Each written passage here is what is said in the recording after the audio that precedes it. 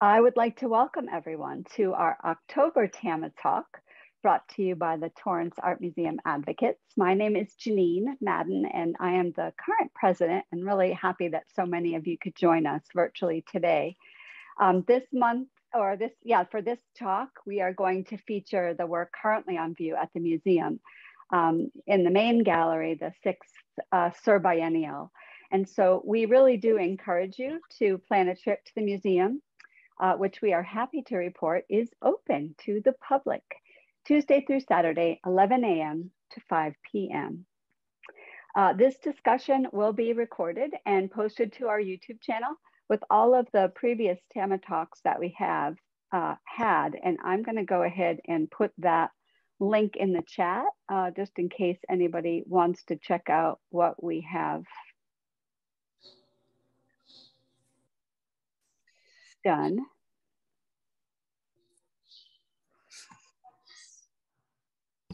Okay, so we are joined today by the director and head curator of the Torrance Art Museum, Max Presneill, as well as the co-curator of SUR biennial, Ismael III. We welcome you both and thank you so very much for joining us today.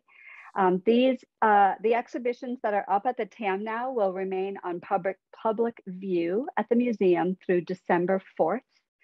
And we're going to go ahead and get started. The format for this Zoom TAMA talk is that we'll go through some photographs of what's up at the museum, and both Ismael and Max will kind of weigh in on those pieces. But we would encourage you, if you have questions about pieces or questions about anything for that matter, please feel free to just chime in. You can either raise your hand, work in the chat, which I'll monitor, and we will go from there. But just feel free to ask questions if you'd like. We would ask, if you're not going to be asking a question, to keep yourselves on mute, just to reduce that background noise that may happen. But again, don't feel free to just chime in if you have a question or anything that we can answer for you. So I'm also going to put in Jason's press release for this, because it really did a nice job explaining it also. So let's go ahead and take a look at the exhibit. We hear the word biennial in the art community a lot, and so we're hoping that you'll tell us a little bit about how this started at TAM, and just give us a little bit of background. Sure. The background is 12 years ago. Yeah, 12 years ago now. A friend of mine, Ronald, had come up with an idea with Robert Miller from Rio Hondo College and James McDevitt from Curators College to do a recurring exhibition which would focus on artists south of the border. And it was initially, I think, envisioned to be mostly concentrated on Mexican-American artists in the LA area, but also including artists who had some kind of dialogue with those artists. So they could come from anywhere, but they were having some kind of discussion through their work. So it started off small. The TAM didn't take part in the first one. We were advisors on the first one because Ronald Lopez wanted to do it too quickly, and Okay. And we had a show booked, so we couldn't kind of jump in there that quickly. But we acted as advisors. We jumped in the second one. Unfortunately, Ronald passed away. But the people that had taken part in the first one decided to continue, because it's a good idea and partly in memory to Ronald. And so we've been doing it ever since, every 2 years, like biennial implies. And so how it works is it varies between, in the beginning, maybe 3 venues to the most venues we ever had was probably 8 that take part. And it can be expanded to include various venues, but it originally was more college-based. college art gallery based, and still leans that way. Although we have had alternative spaces taking part and other venues. The way it runs is that each space individually curates their own show. They select their own artist, title. We just coordinate a general kind of opening together around the same kind of couple of months. And that can vary quite a lot in those dates, and that we market the show together. But essentially it's a bunch of individual exhibitions at various venues under the guise of the SUR biennial. That's it. Okay, well, thank you so much. So tell us a little bit about the sixth annual, it's really not annual, just sixth biennial at the Torrance Art Museum. Go to it, Ismael. Yeah, so just a few things I'd like to ask. So first of all, nice to meet everyone. My name is Ismael the third, and it's a privilege to be here with everyone. And it's been an honor and a privilege to be invited by Max Presneill to co-curate this biennial. And so the way I kind of entered this whole process is I had, again, the great honor to participate in the third SUR biennial at TAM in 2015. So when Max invited me to kind of participate, of course, I was super excited to contribute everything that I could, and had the opportunity to exhibit my work there at the museum. So I started kind of thinking a little bit about that process of being an artist, and how thinking about the best way to utilize the space, utilize the space for the community.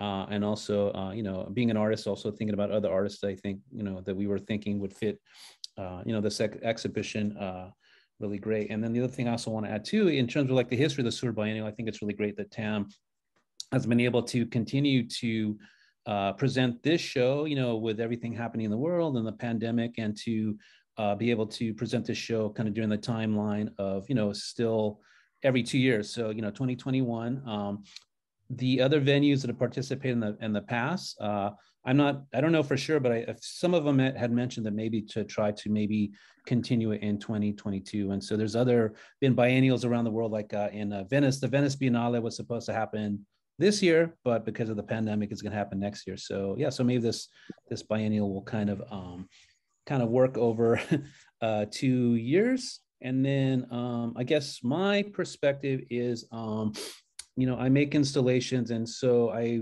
really appreciated the scale, the size of the gallery at the Torrance Art Museum.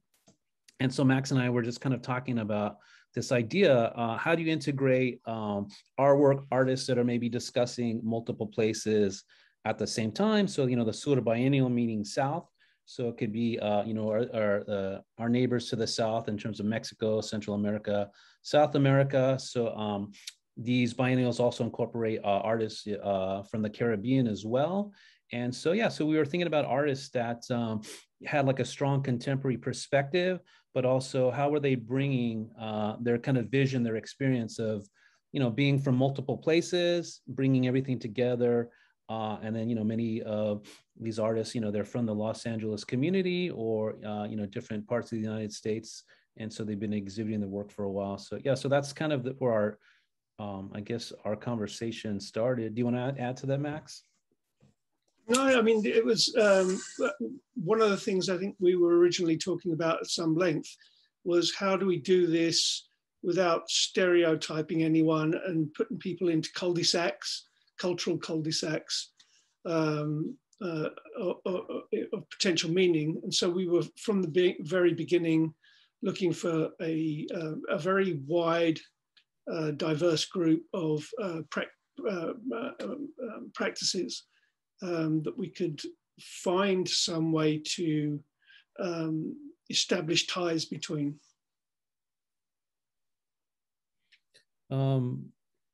Should we take a look at some of the other artworks so everyone can kind of see like the different artists? Sure, we can either go through each one like this, or we could just move through them. Just let me know when you want me to advance the slide. I don't know, I'm thinking, what do you think, Max? Should we look at all the works so everyone can kind of just get a panorama of the works, or? Sure. Yeah, why don't we do that? Why don't we just take a look at all the works, and I guess one of the things that I was thinking about is, I don't know, I was thinking about like cultures, you know, or artists coming from different places.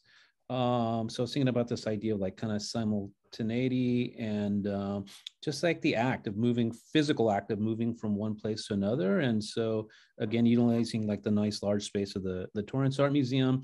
I don't know, I guess I was thinking about artworks that could be large scale, that could be almost installation or interactive. Uh, and they could also have like a performative aspect also too, like, you know, like a physical aspect. So some of these works you can actually walk underneath. Some of these artworks you can walk around and you see different perspectives.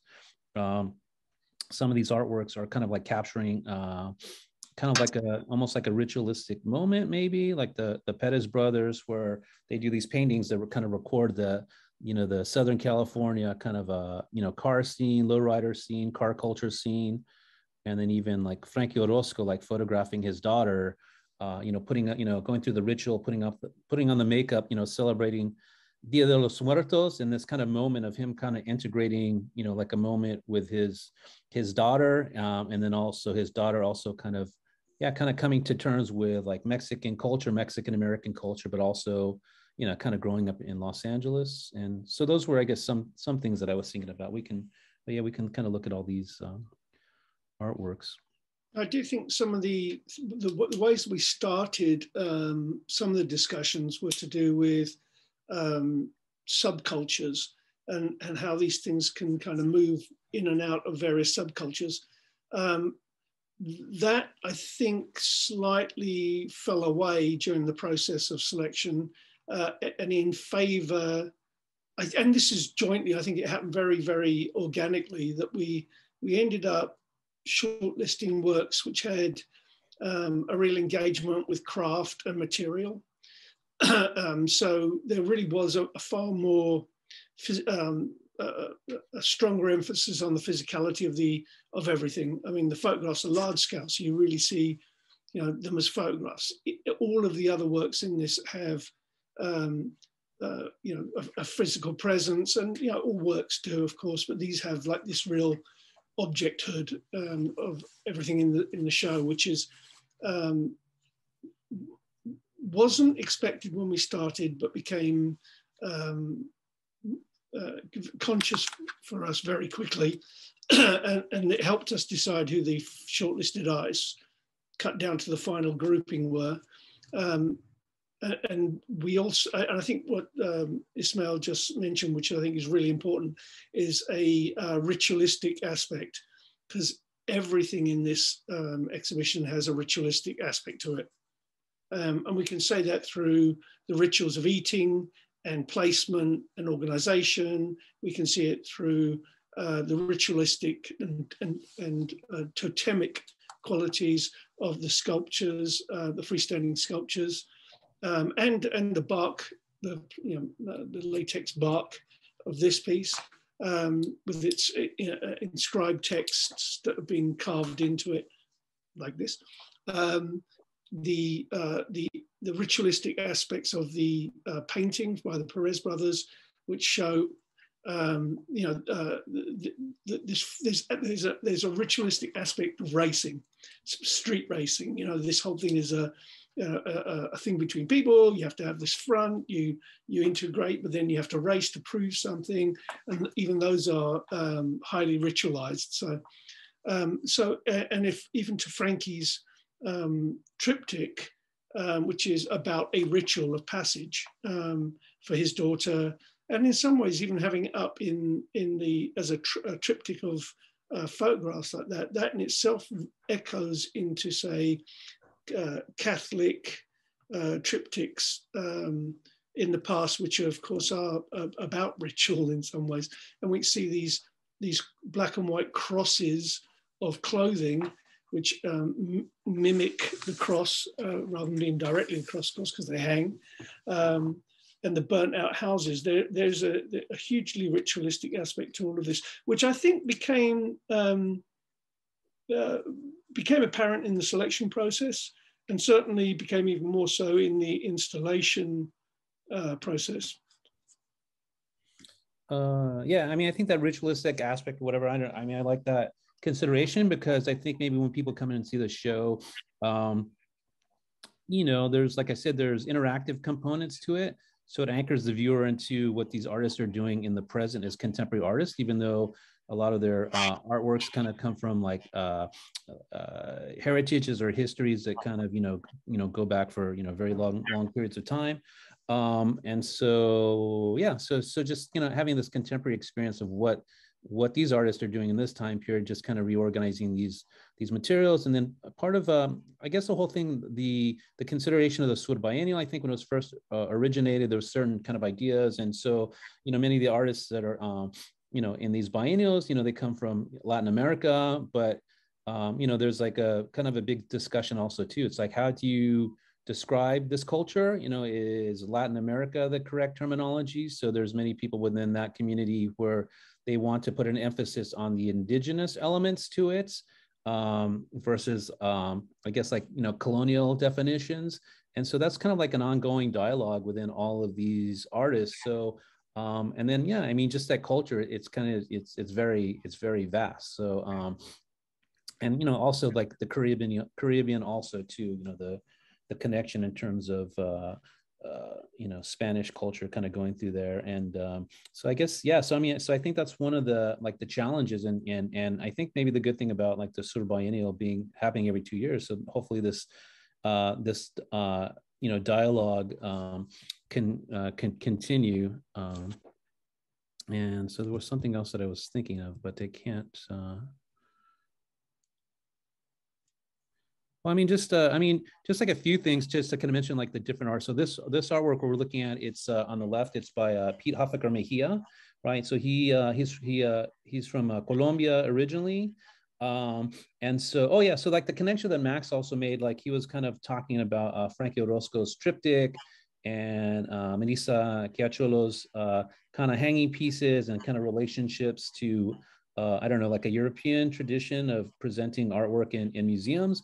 So, you know, so all these artists, you know, definitely, you know, are very knowledgeable in terms of art history. And so all those kind of considerations, all those things are kind of come together in their artwork. So, you know, Pete Hoffaker Mejia, you know, definitely he has like a kind of very minimalist, kind of modernist connection in his work. But he does use a lot of kind of geometric forms. And so he's kind of talked about that in kind of relationship to like indigenous weaving patterns and how that history, you know, kind of relates to, you know, computer graphics today. He also kind of talks about kind of minimalist geometric forms as a way of, you know, some people maybe they don't like, I guess, quote unquote, minimalist work because they feel it's too cold or too distant. And so I think he uses that in his work also too, like this kind of investigation of his own kind of experience. You know, does he feel distance from his past to, like, you know, to what degree? And, you know, even these like cool connections, like he kind of mentioned how like growing up, his dad always had like album covers, like, you know, jazz musicians that had like these kind of geometric kind of designs. And so that was kind of like the bridge for him, you know, in terms of like kind of weaving in indigenous cultures and, you know, like his existence now, relationship to his father, relationship to having a heritage, but then, you know, living in the United States. And his pieces, you can walk around them. A lot of his pieces are just, he just like has a lot of found materials, you know, so there's kind of like a personal domestic element to it, I feel, but then it kind of goes in this other place. And so, you know, it kind of plays around with like, you know, traditions of like the aesthetics of like a design, you know, but it's an object that is physical. You can walk around it. Then the viewer, the viewer has like a different relationship to this object. And so I think a lot of the artists kind of did that also too. Like behind it, there's Jimena Sarno's piece with the ceramic pieces on the ground. So it is an installation. Oh, okay. It's sculptural, you know, inhabits the space, but it's kind of low on the ground. And yeah, kind of like what Max was saying in terms of like rituals. I think a lot of these artworks also are kind of like indexical. So I think we were interested in looking at, you know, artists that had like a really strong aesthetic in terms of the materials that they kind of wielded and used in their works. But then I think a lot of the works are indexical, and then they kind of point to something else. So like Jimena's work, a lot of her work is very political. And in this piece, she was just, you know, and she investigates power structures a lot in her work. So for this piece, she was talking about this idea of like the like the sharing of power or the transference of power. And in this piece, there's like these, these dishes to eat from, but there's also a speaker where people are sharing recipes in various languages. And then another thing that I thought was interesting was this definition of art in the 20th century, where art is, it's something that doesn't have to do anything. It can just be a visual aesthetic experience. But then you go to some museums and, previous cultures, they were beautiful objects, but also were used for something. I kind of think that's kind of an interesting thing in this work. But any other thoughts, Max? Yeah, one of the things that occurred to me in kind of going through the exhibition a number of times is that they all have a relationship to ideas of mortality, mainly through the idea of loss. There's a border between the potential for more loss. If I look at the car culture painting, these are inherently dangerous activities where the thrill partly is that people are going to crash and burn. The latex bark piece is certainly about the kind of degradation and loss. The bowls on the floor, by definition, don't have people there. There is it's missing the key component of people. You have the audio part of people speaking, but you're actually missing out on all the rest of them. The two wall works there both kind of talk about a more transcendental, universe, etc., which are missing that part of humanity in some ways. I mean, they're very distant, if you like, and far more directly, both Marissa and Frankie's works are literally about loss. One of loss of housing and lifestyle and hope through Marissa's work and the burning of these houses. But on Frankie's, it's about a loss of relationship, a loss of time together, a loss of innocence, a loss, all these things to do with personal, kind of lost opportunities in a personal relationship. And all of those works have that relationship to loss, which I think fits in a couple of ways, which is it fits in with the Day of the Dead idea of a culture which acknowledges loss as a fundamental to its understanding of itself.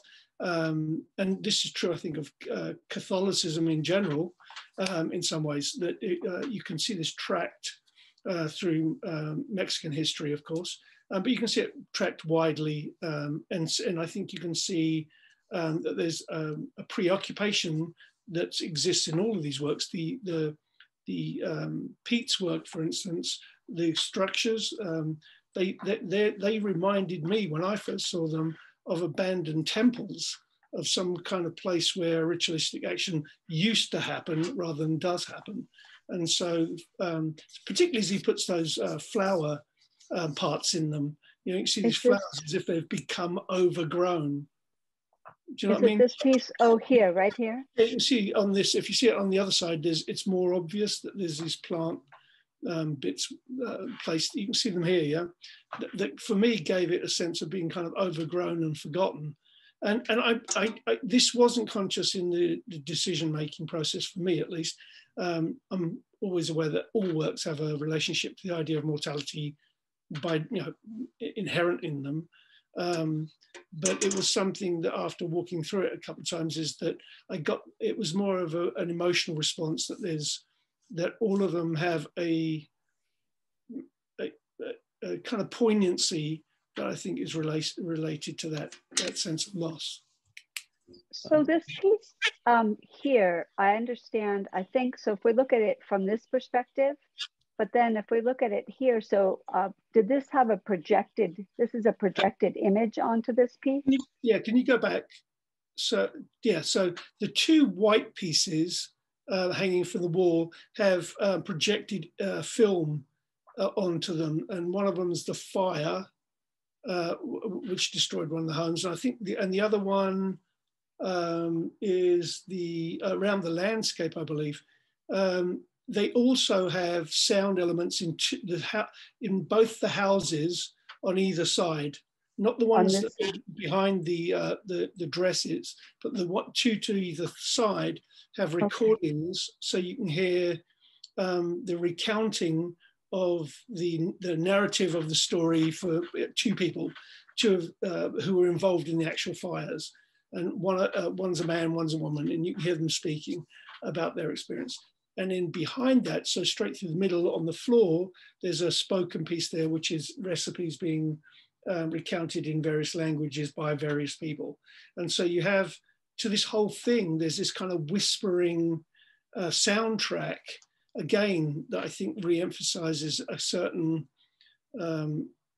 feeling of poignancy through loss, because it's this, you know, it's obviously something that's being recounted from the past. So, you know, and you know, if you hear, and just the whispering aspect of it, because they're muted sounds. They're not super, you know, you have to move up to them and listen to them, because there's this mumbling, you know, like, I always, well, you know, it's like this is the land of the lost.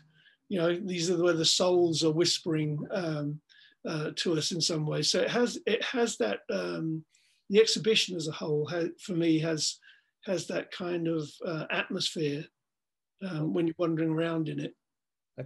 I'd like to kind of add to that. I mean, this idea of like this element of loss or elements that are missing.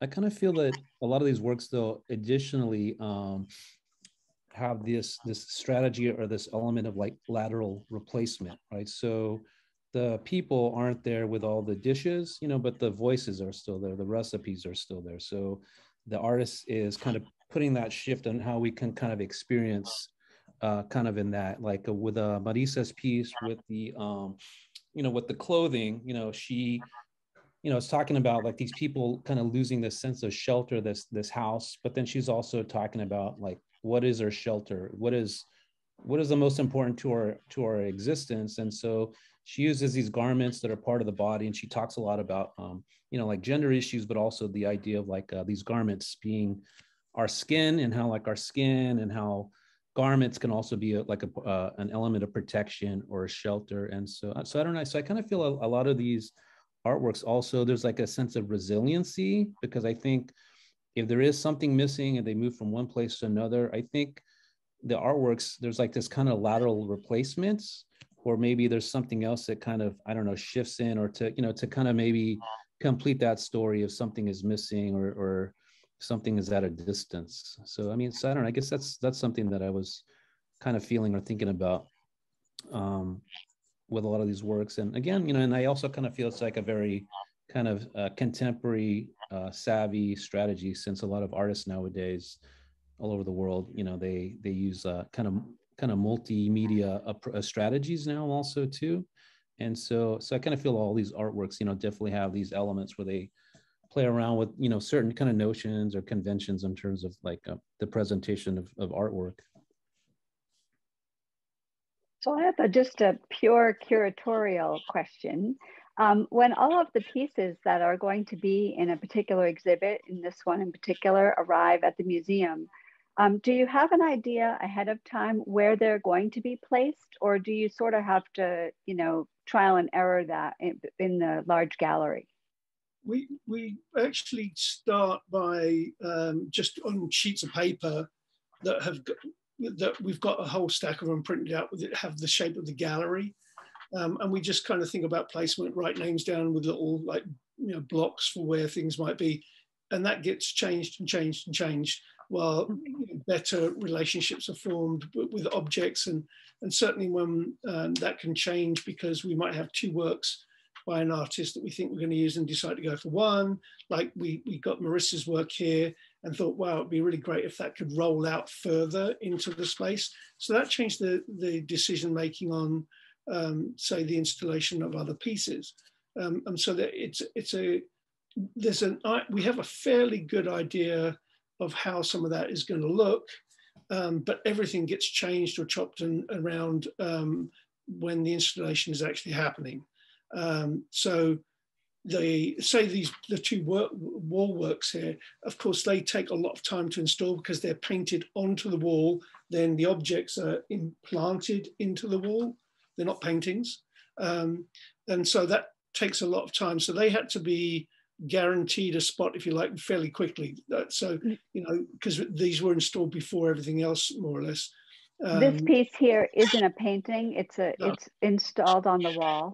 It's painted, blue paint directly onto the wall with lines drawn, and then those objects are made of metals, and they have on the back, they have like extension parts that insert into the wall so that they stand off the wall.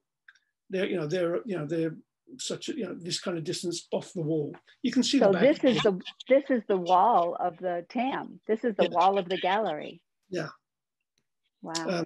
So we have to make a concrete decision on that kind of where that's going to be placed fairly quickly, because it has to be done and it's going to take longer, and cannot be moved once it's started. It's not going to be moved, and so.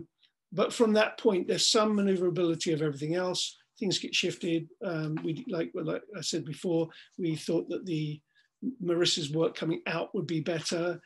We also we placed the plastic, what do you call it? Rubber. This piece. We placed that in a corner. So it could come off the wall. It was a decision that was actually probably the very last decision we made, because it had to work in relationship to the space and the wall. And we also didn't want hanging pieces in both halves, of the gallery. So, so it was all, a lot hanging one side and none on the other side. But because Marissa's works came out that far, then that meant that the sculptures of Pete's sculptures had to be in the second space to allow them the room. I mean, it really is. It's just like decorating. You have to decide where everything's going to go, and taking on board that where the windows are and the elements that cannot be moved. But we have to be sensitive to that. And we have to know the space, and it was it kind of settled down as we moved along, thinking about it. But by the time it came to the actual install, we were very close to knowing what it was going to look like. The other thing also too, I mean, like early on, some of the artists, contacted us and said, this is what we're planning and we're making these works for the show. And so this is the space that we need. So many of the artists also, we kind of interacted with them, and they kind of let us know like their concept, their idea, and so how that could be integrated. And then of course, I deferred to Max with his expertise with the space, but we were also thinking about maybe, I don't know, in some ways, like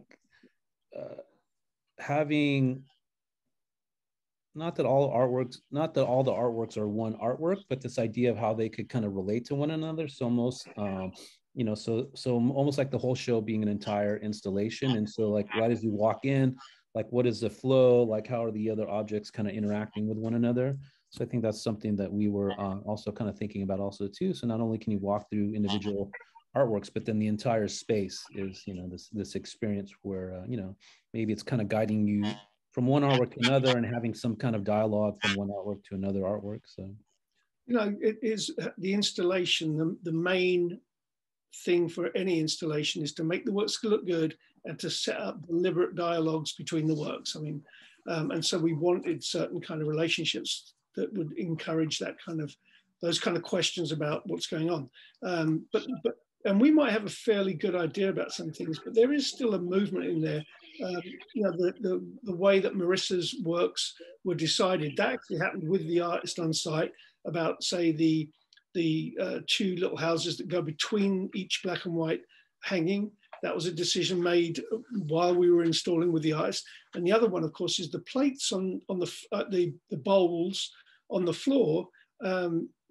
We had that down far more squared, and it was the artist that made the decision to tilt the angle, which was absolutely a great install decision for her to make, and absolutely support it. But that was her kind of suggestion. What if I just tilt it? And yeah, it's so much more dynamic in her doing that, and it also leads the viewer around the space in a much better way. So, you know, these things are they're mutable up until you know, a day before the show or 2 days before the show, because we have to light it. Once lighting's done, we're pretty much set, because it's a really big pain.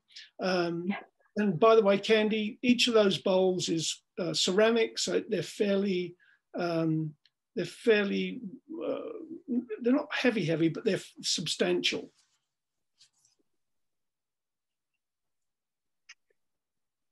Okay. I think the artist mentioned that quite of like, yeah, when Jimena was making those ceramic bowls, a lot of them didn't turn out the way that she hoped, so she had to throw away a lot of them also too.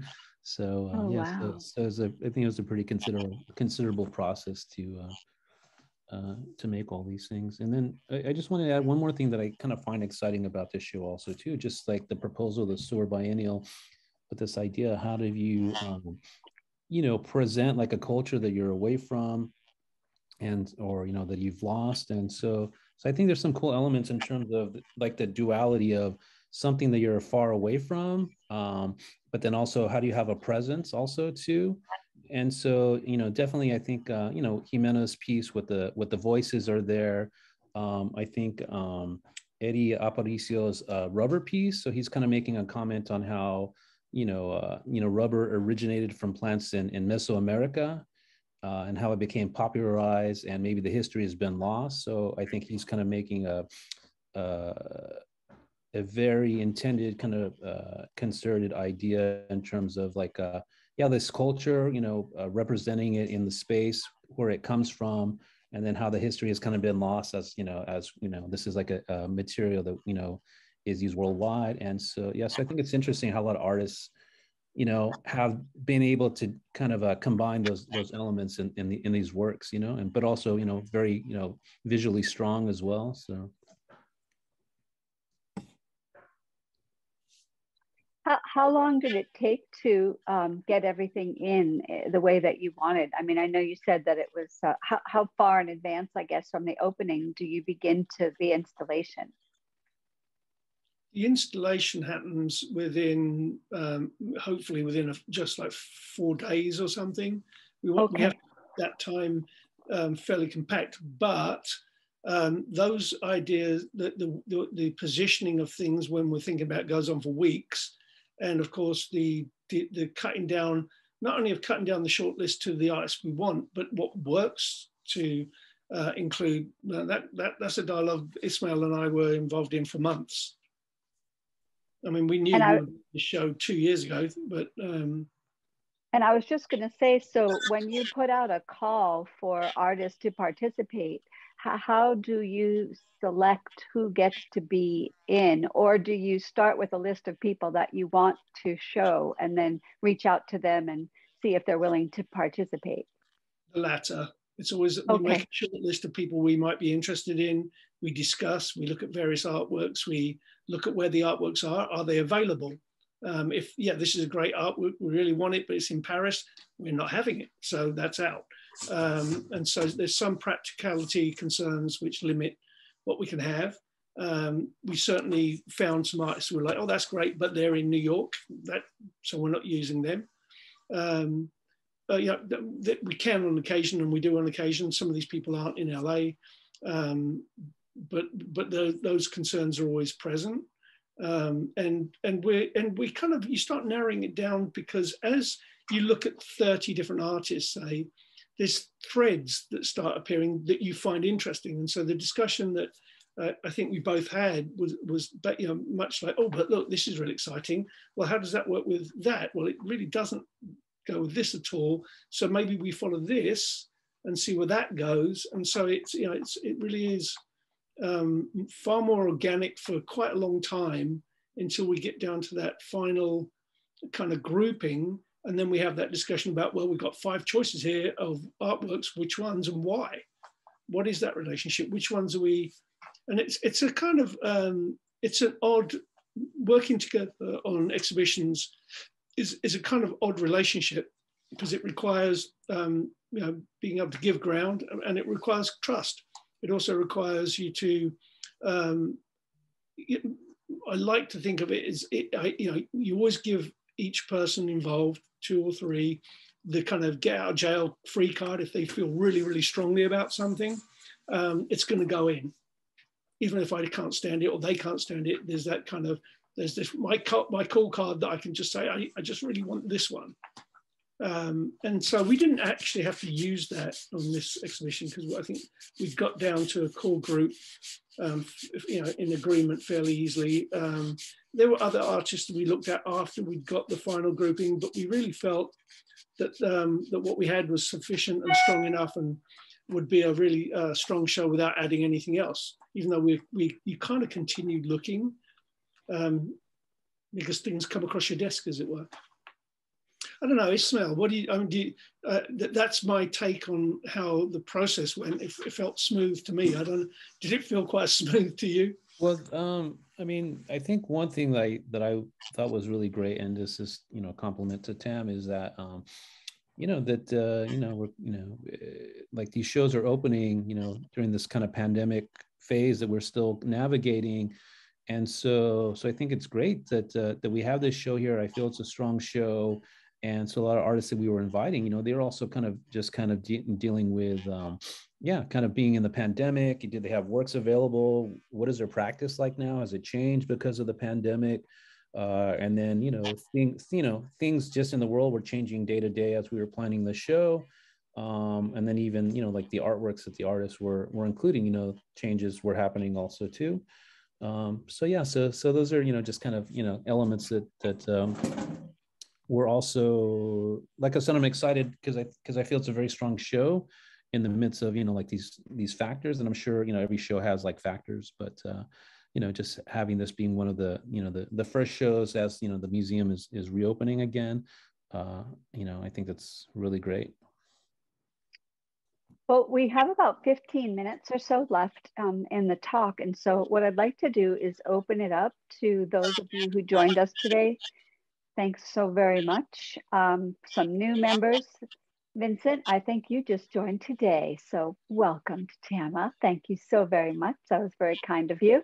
But yes, if you'd like to go ahead and unmute and ask any question or put it in the chat, and I'm happy to ask the questions for you. But this is kind of one of the unique opportunities, I think, to be able to ask questions of gentlemen who are both curators and artists in their own right. And so feel free to go ahead and speak up. I'll just say, hello, Vincent. And no worries if Vincent. No worries if not. How different? Well, obviously hugely different, and so hugely different from Nomad, where you had hundreds and hundreds and hundreds of works. Do you have to alter your mindset when you're obviously approaching an exhibit like this and then something like Nomad? I think there's a conscious, like we made a conscious decision to have this allow some room around the works to breathe a bit more. So, I mean, you have to be, you kind of work out the atmosphere of what you're looking for, and how one of the ways to ensure you achieve that is in knowing, how are people going to move around the space? How much room is it going to seem like the works have? Because you can make it seem like there's more room around works than there actually are, by how you light it and how you place things, and vice versa. You can make things look like it's somewhat crowded when in fact it's very sparse in the number of artworks. The difference with something like this is we consider, in the install process, we are considering so many very small elements. As an example, as you can see there with Frankie's photographs on the wall there, it was a decision on how much space is there between those photographs. It's a decision, how far are those dress-like shapes are going to be rolled out? Are they going to be rolled out to an even amount? The placement of the wall painting with the objects on top at the back, how close is that going to be to the sign and the temperature gauge thing there? How many inches is it going to be above the floor? I know these are all actual questions that we addressed in this. So you have to be, it really isn't that case. We go in and we'll put that there. There was a decision. No, that should be at this height. Those photographs are going to be at this height. These houses are going to be at this height. These are going to be these dress-like things are going to be this far apart at this height. That even talking about how high they were, we had a discussion that probably lasted an hour, trying to go through options on how high they were going to be installed, how far they're going to be rolled out. These conversations are what happens with every single artwork for exhibitions like that. Whereas at Nomad, put it over there. Good luck. Stick it over there somewhere. You'll be fine. Sure. And speaking of the the fabric on the walls, we have a question in the chat from Candy. Is the material cotton, naturally stretched material? That is the black and white material. Do we know what the fabric is? I'm not sure. I think it's kind of like a lycra-esque type of material. So it's kind of stretchy. So I'm, again, very far away from all of you. I'm in Boston, and so will be unable to see this show, but I'm kind of looking on the walls there. Are there no, and I'm a fan of this, but are there no labels? Oh, there's labels. We actually decided to place them a little bit further away than normal. They're placed a bit further away. And we have a minute, so I always have a question about labels. In that, do you think as an artist, as an artist, would you prefer someone read the label to what do you feel about labels? And they can be entryways into some of the thoughts of the artist. I think they're super useful. The only things I find a little bit more of a problem with is when, not with the labels, but with people walking around exhibitions just looking for the names instead of looking at the artworks. I think that's a problem, although it's really a small problem. And, if there's people that are doing that, who cares what they're doing? I mean, they're not there for the right reasons. I'm not there to take care of people like that. I know that go ahead. Okay. I was just going to say, I know that the docents who work at the museum really enjoy the Friday walkthrough because they get some insight into the work and therefore able to convey that to visitors who come in. And so I think that, having that curatorial guidance, if you will, in understanding, I think that's one of the things about contemporary work is that people are seeking to sort of know because they don't quite understand what it is and the backstory behind it. And Ismael, go ahead. Do you have a question? Yeah, I mean, because I've worked in various museums in various capacities, and also being an artist and thinking about how I want information in my work to be shared. And so just a few things. I mean, labels can be an art form also too. So I guess it just depends on the artist. It depends on the work. I've worked in art museums, and I kind of feel like many times when people are new to feeling comfortable to go to a museum, I feel like many people have gone to history museums first. And a history museum will tell you exactly why this object is important, right? But then, a lot of artists question, like, who says my art is important?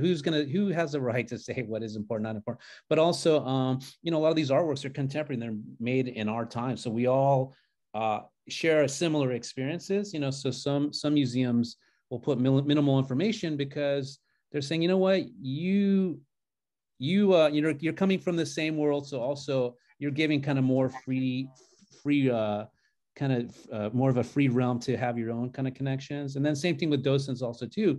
Sometimes the docents, they know more about those artworks than anyone because they spend so much time with it also too. So I think, it just depends like the ratio on the museum and how they want people to respond, what the artist wants people to respond. But like Max was saying, walking around the show and getting certain emotional responses, like the docents, like they they're going to get that energy, they're going to get that information. You know, that's like a visual language, right? So that's why artists make art. There's things that you're going to see that maybe it's harder to express in a word. And but I know how that goes too. As an educator, I know that, you know, there's this theory that different people respond to different stimulus and they learn better. Some people learn better visually.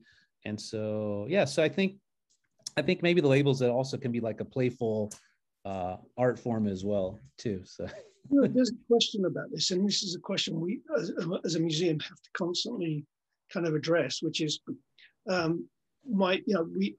feel that people should go into this without preconceptions and kind of say, and start that process of trying to, well, how does that relate to that? And let themselves find their way through and let themselves find the conversations that they're seeing. We could put more information up. We could say this work is about this and this work's about that. But then there's always this, well, then do we have to point out the relationship of this? And then okay, so then we're going to start talking about very subjective things. Now, when we're walking around doing the walkthrough, it's really easy to say, well, I think this is like a temple. To write that is a different thing. To write down on the didactic panel for every one of these eyes, plus more about what the show is and how to read it, I'm not sure that that's a useful thing for people. It's like critical facilities have to be developed, not told. And when somebody comes up to that, and if I was writing all about this, well, if I'm going to write that it's temple-like, I have to justify that. And then what about, well, then how do the perspex and the more modern materials fit into that? What parts of that suggest a temple and why? You know, what, I'm going to write a book for every artwork in every show. That's never going to happen, of course. But there is this kind of thing. Do we, and often artists are really bad about sending that information and won't. And so what we're going to spend all our time writing about the artist's work, then put them up. And then some of the artists, of course, come in and say, no, I don't like that. I mean, it's just, I mean, it's possible to do it. It's fraught with problems. And the bottom line is like these, who knows what that is?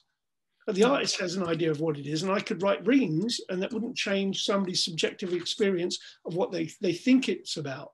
And so there's only, you can, I think that you can maybe, you know, you can indicate some things through didactic panels that might be useful, but that, you know, nothing really, there's so many ways of interpreting what this object is, and they're not all opinions are equally valid. This isn't about dolphins, you know, gambling together in the sea.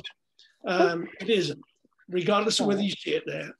But in terms of, you know, how does it talk about architecture? It evidently does, but how? That's a discussion. How does it relate to what I think when I see it, which is related to temples or ritualistic areas? How does it compare, because of the way it's made and the materials used, to Home Depot? I mean, you know, it has these meanings, and us telling you one also limits, because people come and say, oh, that's what it's about. No, it's, take the time and you might see all these other things that it's about, because this is equally about the idea of Home Depot, what Home Depot is, what does it mean to make things, how does it mean, you know, what does it mean when you talk about how somebody makes something? I mean, all of these things are part and parcel of what this particular artwork's about. And there isn't, you know, even to the point of saying, well, how does the way the construction methods being frontal like this, how does that refer to things historically? How does that talk about modernism? How does it talk about the present day? What does it say about architecture and the environment the artist lives in? I mean, we can do this for the rest of the day. And there's no way of just keeping it down in a paragraph. Well, I was thinking about two things. Like first of all, so some people say the good and the bad of contemporary art is anything can be art. So if anything can be art, if you can choose anything to make art, why did the artist choose this material instead of that material? Why did they choose this? And so we can start thinking about that. And also like the times that we're living in also too, you know, I think, you know, more and more people are having the opportunity to go back and experience artwork in person. So for this show, you know, that's one thing I was thinking about, is the idea of the experience of art. you know, because we live in a world where there's a lot of information, you know, so maybe this is a place where we can just experience the art, stand in front of it, look at the shadows, walk around it, have that experience, and then maybe, you know, have safely a one-on-one conversation with someone else in the space. Like, I don't know, where's the label for this thing? I don't know, what is this? You know, it's like, and so, you know, to generate that experience, I think is good as well. So. Yeah. Well, yeah, thank you. Go ahead, Max. You want to close us out? That's what an exhibition is for. It's the experience of being in front of it. It's the experience of walking around it. It's the experience of looking, and the experience of critical thinking and emotional responses, and kind of trying to find your way to an understanding of something. You know, and it takes time, and it takes presence to do that. I mean, you can look at this all day on a screen, and it will never be the same thing as walking through the gallery. Lots of times you can experience the same artwork more than one time in a different day, and you'll have two completely different experiences. So. Oh God, yeah. Having walked through the gallery throughout a run of any show, I re-engage with these works on a constant basis, and every single time I think about them, I find something else. It doesn't matter how many. Even today, when we were talking about it through this, that whole thing about loss was something that struck me more recently. That wasn't hugely a part of my understanding of the show at one time. It was something that's become apparent through, you know, walking through it multiple times. Well, I'm so grateful that the both of you could join us. I'm very happy that we, this was originally scheduled for September, so I'm super happy that we were able to go ahead and reschedule it for today. The Torrance Art Museum is open Tuesday through Saturday from 11 to 5 p.m. And the SUR biennial, it will be up until December 4th.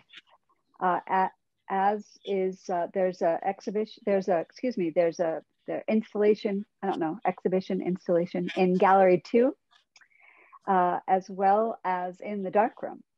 Is there anything out on the patio? No, not this year, until next year. Okay.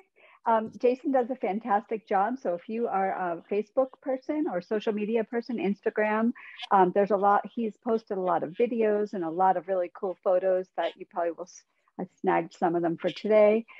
Some folks who have been in have taken pictures. So feel free, you know, if you're at the museum and you want to throw some images out for people to look at. I think the both of you have made some very poignant points about looking at work like this. And I think the key takeaway for me, at least, is the idea that you really just can't come by and spend 5 minutes and walk around and leave. I think that to really experience the magnitude of what some of these pieces, and all of them actually, are conveying, you really do need to spend some time in front of them. And I like the idea of maybe not even just one time. The museum is free, so feel free to come in as often as you'd like during open hours.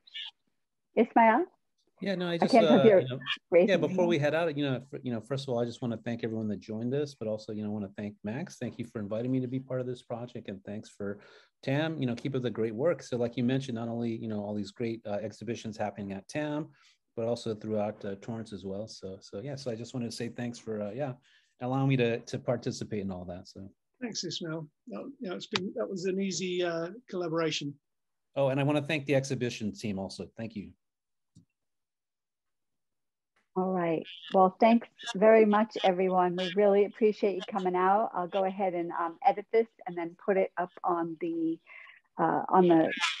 Torrance Art Museum Advocates YouTube channel, where all of the other previous TAMA Talks have been posted as well. So thank you all for joining us today. We appreciate it.